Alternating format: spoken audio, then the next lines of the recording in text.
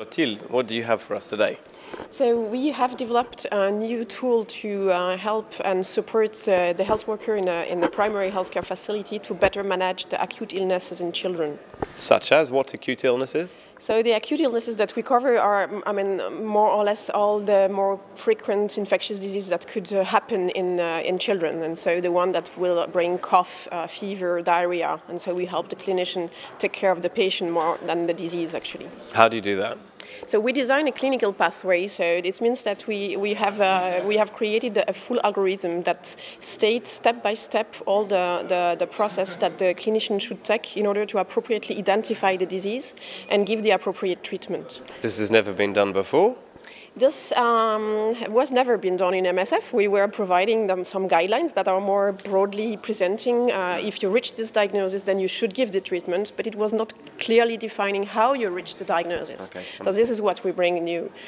We have developed, the idea was based also on what was done by WHO in this integrated management of childhood illness that already had developed some syndromic algorithm, but actually their guidelines were very ambiguous, and it was not driving neither the clinician to the diagnosis, and a lot of disease were not addressed in this algorithm. So okay. So I can see on the table you've got the algorithm, which is written down on a paper format. Exactly. So, because we wanted to really stress all the steps that should be taken, especially also to identify which patients are severe, which ones should be referred to the hospital, but then also to go according to the child presentation into specific guidelines or recommendations, we ended up having a very complex protocols and pathways.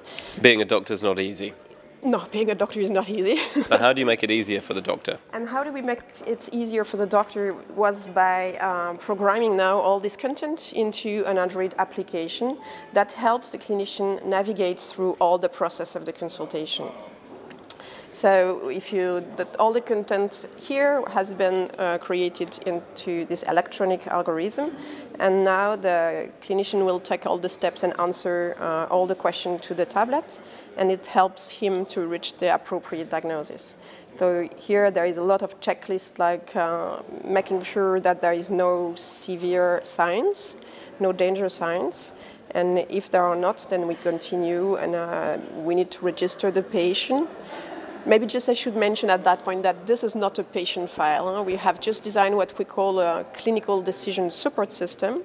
It helps the clinician treating the patient the day he comes, but we haven't developed something that would allow the clinician to get this information once the child comes back. It is not. Okay, so it's not an electronic medical record health information system. Exactly. It's simply a clinician tool. Okay, yeah. That's clear. But still, we need to identify the patient, because what we wanted possible was that when the child comes, if there is a lab test to be done, or if there is a more severe case coming, this consultation should be paused, and the clinician should be able to take another patient while waiting for the patient to come back to the lab or to take someone more severe in the queue. Okay, Dr. Bugnavi. Clotilde, this looks excellent. And can you tell us, when you've used it, what have been the outcomes? What's different? I noticed from your poster here that there's something about antibiotic prescriptions, which is obviously very important. Can you tell me a little bit about that? Yes, one of our big objectives was to reduce the huge overprescription of drugs that happen in our context. We should remember that in the primary healthcare settings or facility we work with, there's a lack of qualified health workers. It's nurses, it's sometimes community health workers that handle the consultation. They have received limited training, they often receive limited supervision, and they work in an environment where the childhood mortality due to infectious disease is very high.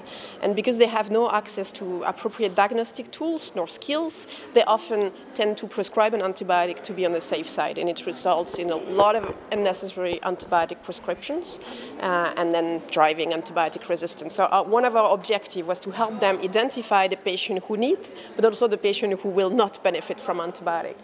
And so this tool has been implemented now since end of 2016 in 3 health facilities in Central African Republic.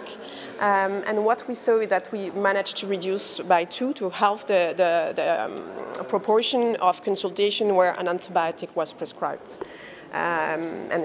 And if I can ask the difficult question then, is that Is that safe? I mean, have you seen more children have worse outcomes because they aren't getting treatment, or because you're enabling people who aren't nurses or doctors to treat these children? So has there been any adverse outcomes? So currently we haven't, in this project, we haven't measured the clinical outcome of the patient.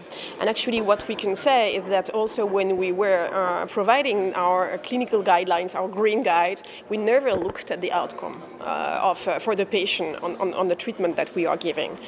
What we know, because it has been measured in other settings, is that giving inappropriately antibiotics do not prevent antibiotic infections and do not bring better outcome.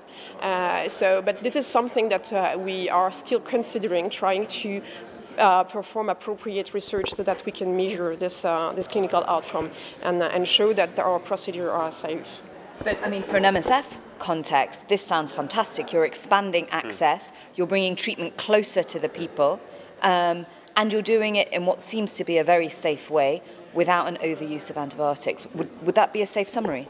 It is a safe summary, and I think what maybe I would like to add at the end is that when we looked at how it was implemented in Central African Republic, we implemented it in 3 health facilities that were already, it's government health facilities that were already supported by MSF since 2 years.